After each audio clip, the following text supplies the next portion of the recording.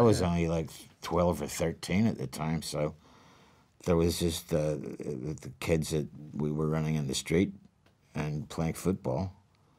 And well, there was only one guy whose brother had, like, apart from my father's record collection, this guy's brother had a good record collection, a lot of CNW, but he actually turned me on to Lee Prima. That's the first time I heard Prima. Right.